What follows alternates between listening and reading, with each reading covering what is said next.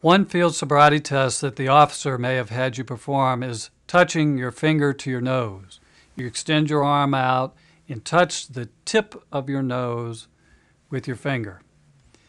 They will critique you on he touched the bridge of his nose or the upper lip or things of this nature.